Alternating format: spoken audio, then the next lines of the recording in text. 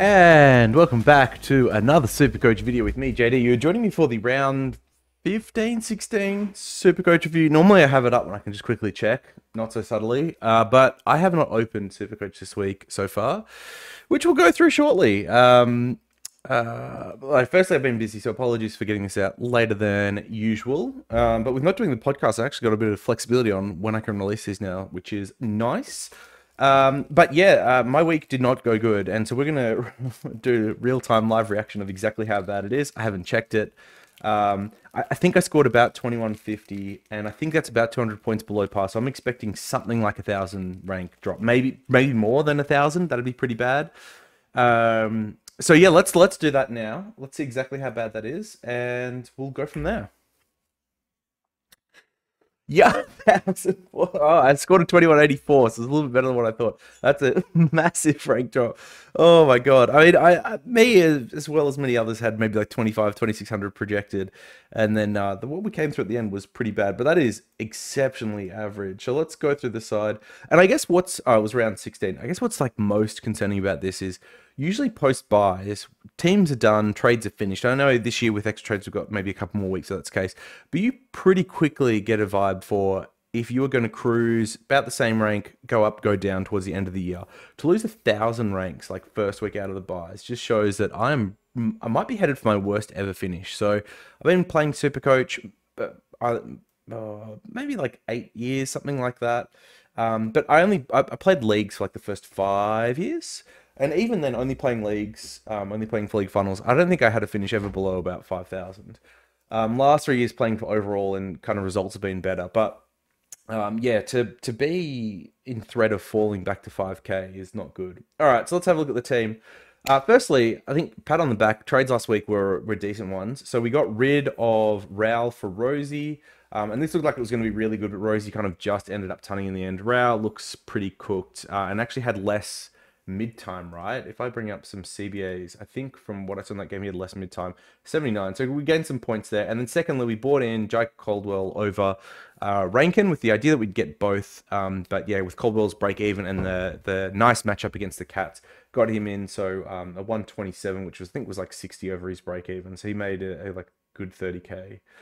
So trades last week, spot on. We got mega points out of both of those, which you love to see. 65, it's his lowest CBAs for the year, Raul. Pretty interesting for them to get Flanders in there, who did look very good in the midfield again. So yeah, so that's good. But like the few things went quite badly. So firstly, I think 5 out of my 8 mids got tagged in some form. In Goulden, Merritt, Sarong, Butters, and Dawson, all to varying levels. Bont, we didn't end up looking at captain or vice captain just because of the back issue. And then, you know, North have been running a tagger. Surely they'll tag him, right? So that's a big lol. Ended up going with Merritt because Cats are a very strong positive matchup and they haven't been running a tagger. And I was really tossing up about whether or not I would have taken the Zorka 115. I think I said to myself at 120 I would have taken, but 115, Merritt's been tagged last 2 weeks, been fine. Cat's been giving up points. We'll just run it back. And this looked like a good move to about halftime where I think he was on something like 70 points. So I was pretty content with the choice. But without relitigating how badly umpired that third quarter was, the Dons fell away pretty heavily, and so did he. And now, if I'd looked at the weathercast, knew it was raining beforehand, I probably wouldn't have gone Merritt because it does take away from one of his strengths in his ball usage. But yeah, that's on me for not being switched on enough. You know, doing rock climbing stuff for the kids instead kind of isn't the best prep for SuperCoach on a Saturday. And then we had a few other things go wrong as well beyond the tags. And I must say, actually, like, I'm not going to go through all these in detail, but Goulden, epic fourth quarter to bring that back to a 95. I think he ended up being the third highest scoring Swan, which is pretty crazy. They just, like, in the fourth, it just seemed to be like, do whatever you want. And maybe, like, he wasn't really tagged by a sharp, but at least he was being held more accountable than what he had been previously. In the fourth, it was just like, go on the ball, go to defense, do whatever you want, Goulden. And he racked it up. Sarong was like started off really, really strong in this game, and then they moved the tag to him, I believe. Dawson, and I think it's going to be a problem for Sarong, like just getting tags going forward. Dawson, like this is the most confusing one for me because part of the reason for not going Rankin was like there should be a tag here. Bedford should go straight to him. You know, good size, should be able to run with, like all this type of stuff. And they didn't do it. I don't get it. They tagged Dawson instead. So Rankin had another huge score, which I hope I've got enough money now, actually, with Baker scoring a bad one again. But that was insane to me. And they had to release it and release Dawson, and then he junked it up as well. So all of my mids that got tagged, including Butters, got like decent scores in him, given that they were tagged, and the exception being the one I captained. So anyway, it is what it is. That's my first captain score below 110 this year as well. So on a good streak, and it's all come to an end. So mids getting tagged, bad. Merit C, bad. Not having Walsh in as well. Like Sunday, I had to turn the TV off because between Moore and Walsh, like absolutely killing me. I think there's Sinclair might have as well. Just these guys that are, some of them are more highly owned, some of them more pods, but putting up 140s where I've got guys that have gone 50, 60, stuff like that. Just, yeah, disaster. All right, defense. So, like a couple of things here. Like Dacos, Sheasel, Ryan, all fine. Houston, 59. So when we talked about, part of the reason why I didn't want to get him earlier on is because of the variance in his scoring. And we finally got the down game. So we think we got back to like good old Houston of old, because we got the 174 3 weeks ago, and then we've got the 59 to back it up. So yeah, that's pretty bad. Fisher scored 83 off 45% time ground, I want to say. So actually like a very respectable score. They said it was just tactical, but also that he'd received a knock, so I'm not worried about that one whatsoever. And then Nick Martin, the 75, which is like obviously not a great score. The wet weather conditions don't help him at all. So look, he's okay enough to hold. If you're in a luxury spot, and you can get rid of some of these guys, the ones people are going to point to are like Sinclair and Newman as the two that are interesting. Newman, now that Zach Williams is out of there, is found some pretty good form, and he's got a nice like run home. We've talked about that Carlton run a lot. So 43 break even, 529k is really not that expensive. I can see why people would jump to him as a pod on the way home. And then Sinclair at halfback has done really well. I think like the tough part with Sinclair, apart from that price, 623, is he the most expensive defender now? He might be. So this is a pretty luxury spot. His 3-round average is 141. That's crazy good. And someone who showed me the name mentioned, like, what about him if he goes back? And I kind of like fobbed it off because like, the scoring wasn't that much better as a defender, but it clearly is this year. He's the flag with Sinclair has got James Jordan tag this week, and I can't see it going to anyone else. I'm also confused about what the Saints do with their midfield, because Sinclair was in there because he provided a bit of spark, a bit of pace, and I know I had some people return, but honestly, they're not it. Like it's, quite confusing. They have other halfbacks already, so I don't know. I mean, Sinclair's been like played well this year, no matter where he's played. But in terms of SuperCoach fantasy, halfback seems to definitely be working the treat this year. But yeah, him and Newman. But yeah, the problem with Sinclair this week is he's got the James Jordan tag. He's not going to get any cheaper though. After that though, is his run okay? Adelaide, West Coast, Essendon. Really, I mean, Essendon might use Guelphy, but yeah, like maybe he's okay for the few weeks after this. Their run home's pretty good, Saints. Adelaide, West Coast, Essendon, Brisbane, Richmond, Geelong, Carlton. Carlton final game Sydney next week is the bad bookends, but otherwise looks good. And then look for me. A McKercher 7-week hold. Like, no wonder I've struggled over the past couple of months. That's been an absolute disaster. Can only imagine like the difference having Sexton instead of McKercher over this period would have made. I'm not going to lament it too much because I think I brought McKercher in for the right reasons, and I think he would have delivered if he hadn't been injured. I guess the thing I've got to go back to is whether or not I held him in the right situation. And I think this is just like, this is reeks of Oliver last year, where if I've just traded someone in, I have a really hard time letting him go straight away. And I think there's like a lesson in that. Actually, there are some other plays where I didn't have that issue this year. I got rid of them quite quickly, but for those that still have low break evens, especially like McKercher, I struggle to do it.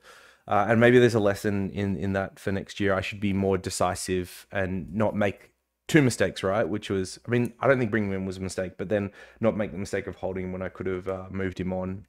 So I'd have to go back and look what other trades I did in those weeks, because maybe there just wasn't a natural point to ever get off McKercher. But yeah, I hope he comes back and scores well for me, because this is, absolute disaster class. Mids, whatever, pretty frustrating. I don't have a loop, so hopefully someone actually gets dropped in the mids. Rucks were bad, but I think outside of maybe like Cherry, all the rucks were bad this week. So like, yeah, not gonna bemoan that too much. Well, whatever. The ruck's the rucks. I'm not. Basically, if you've got any two rucks, just hold them. I've got no way of predicting who's going to be best from here. I'm sure if you look at the matchups, there's probably some indicators, but it's been quite up and down. So um, yeah, I mean, Gorn's got. We'll talk about this probably with vice captain captain, but Gorn's got West Coast this week, which you'd think he'd be good, but they targeted him well and held him well last time from memory. So I can't see myself really going there, especially coming off a poor game. But this is also the type of game that he might bounce back from, right? West Coast is the easiest for Rucks to score on, and they held him to a 109 last time with all the extra effort and attention they put into him. All right, and then the forwards, which we've been talking about. So yeah, Caldwell, like Flanders, Heaney, Zorko, Caldwell, Fisher, Rankin, I guess makes the top six now for mine. Moore, obviously a very good shout and had a really big game on the weekend as well. I mean, surely Rankin's tagged this week, no matter who they're playing. So I think it's the only hard part with Rankin. Like he does seem the type that would be susceptible to a tag. I mean, these two here are my top two trade targets this week, by the way, Humphreys and Rankin. Martin's getting traded out as a luxury. That's fine. I can see why people would do it.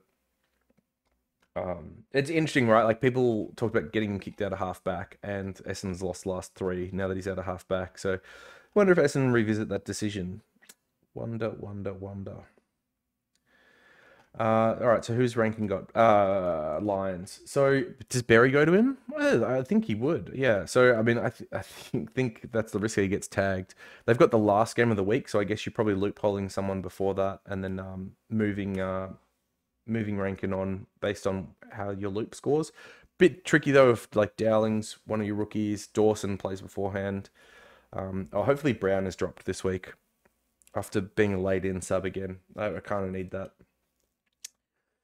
All right, so yeah, forward. So yeah, Curnow, bad week. This like against Tigers, not expected, and I think he had one of the younger guys playing on as well and towered him up. So unexpected down game, and hurts with having the 23rd not being able to loop because I copped a 54 and a 67, and I'm pretty sure I would have kept a McKercher score over one of them this week. In fact, I wouldn't have played Baker. I would have still played Curnow given the matchups. Just know, based on my decision making, that's exactly what I would have done. And then Baker started off well in this game. I think he had 45 to halftime and then faded. I am happy to get rid of him. I'll have a look at the CBAs just to make sure, but I don't think he's anywhere near it at the moment with the structure they're going. Baker was down to 6, so yeah, it's a pretty clear sign to jump off. Okay, so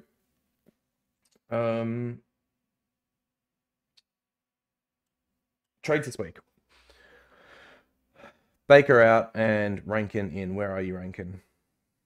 If you got a good 3-round average, there you go.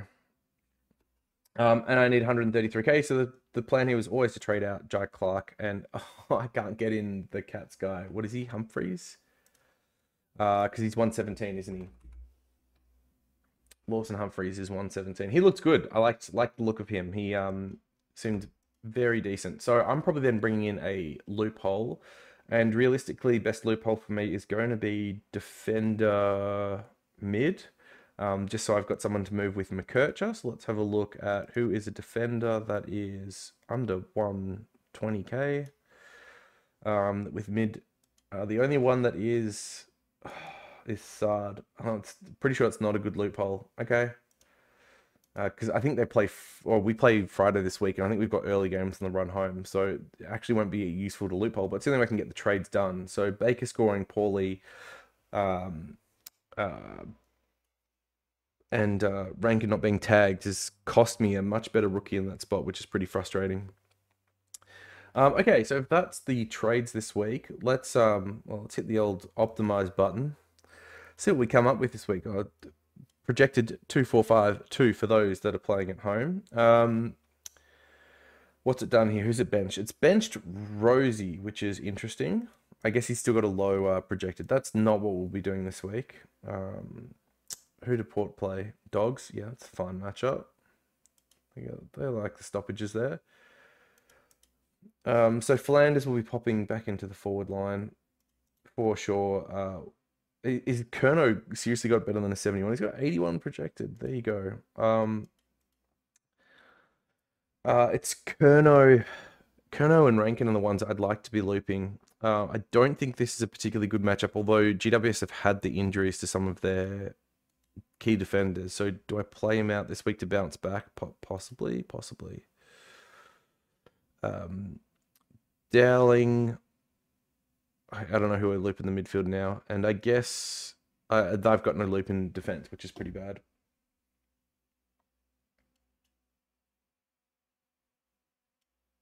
Yeah, it's pretty bad. If we have a laid out this week, it's a bit of disaster.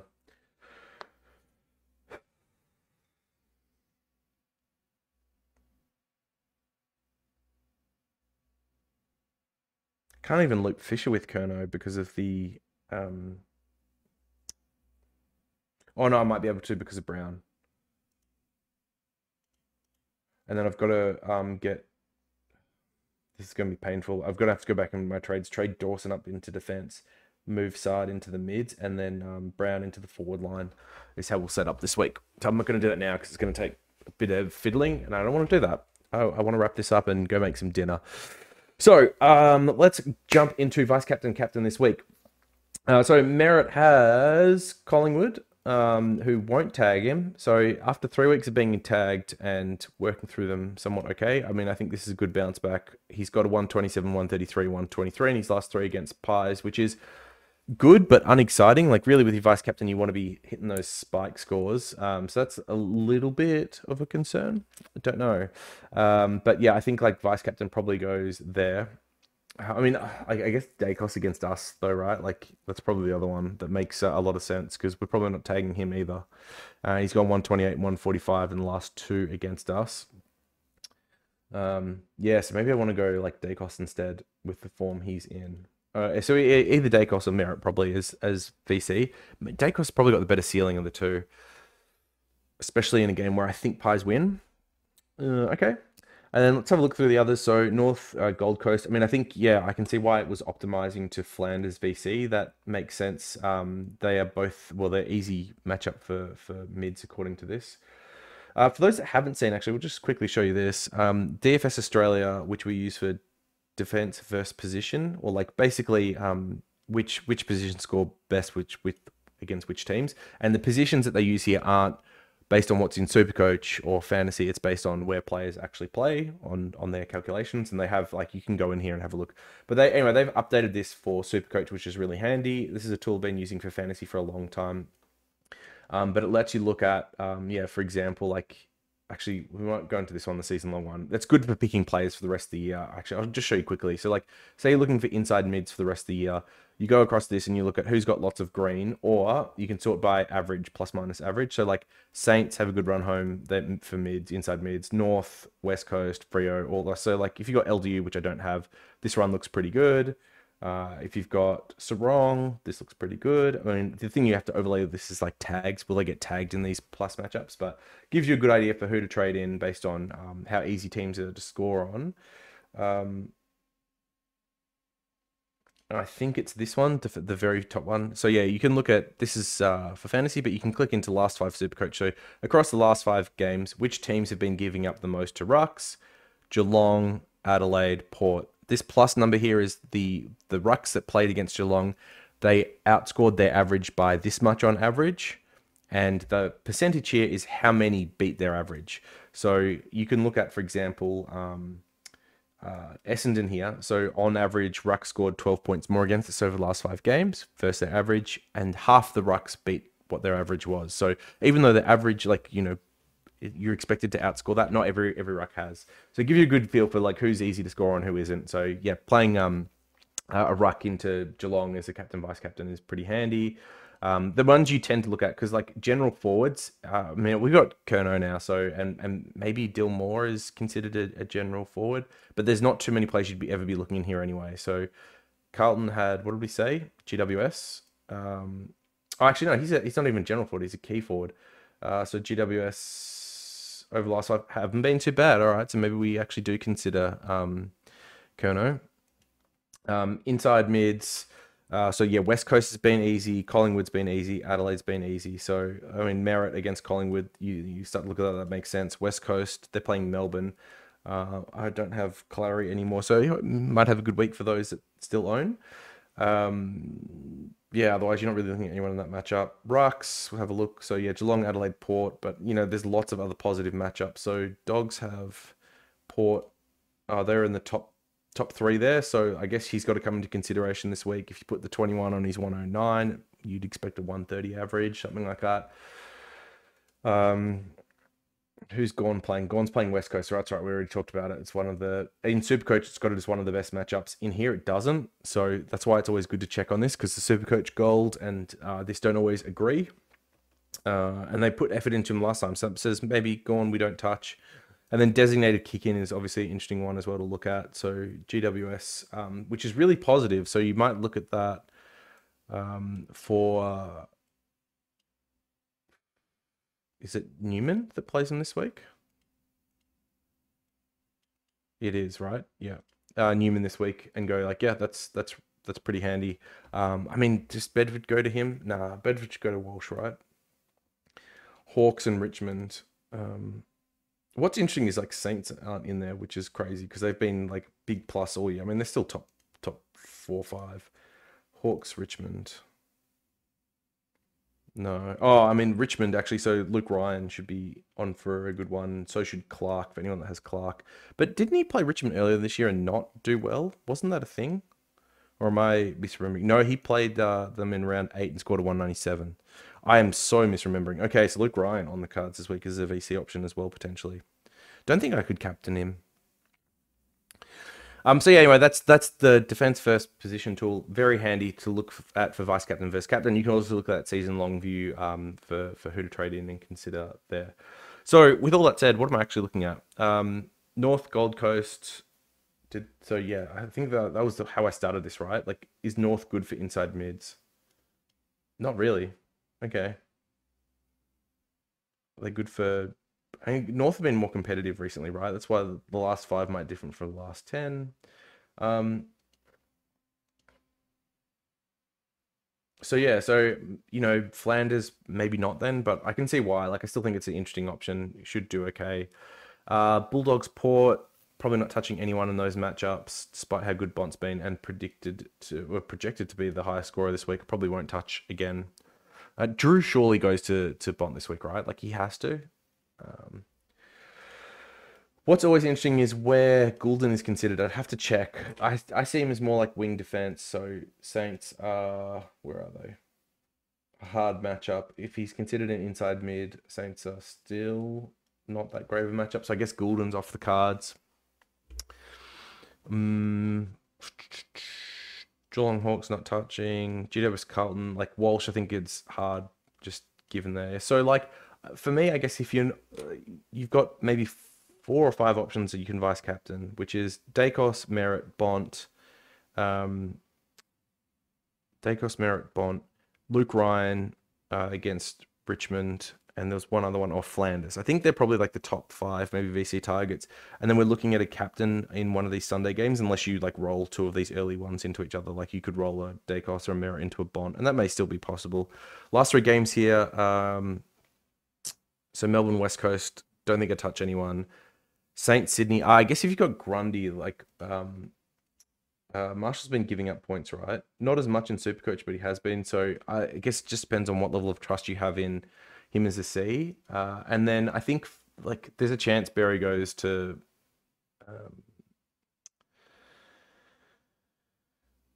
Dawson. So like I wouldn't look at Dawson in that game. Maybe you could look at like a Dunkley or a Neal because it's not like the Crows have been tagging. Zorko. What's Crows been like for designated kickers? Not good.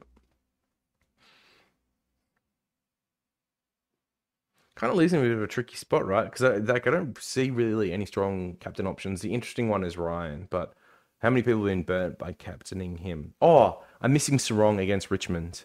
Richmond don't tag. Okay, so I think it has to be Sarong C, and it's like Dacos or Merritt. Yeah, what do we have here? Richmond, like top 4. Okay, we like that. All right, so that's captain, vice captain for the week, and how you use the defense first position tool. Do it yourself. As always, hope you're doing well, better than I am. Hope the advice has been useful, and I'll see you in the next one. Peace.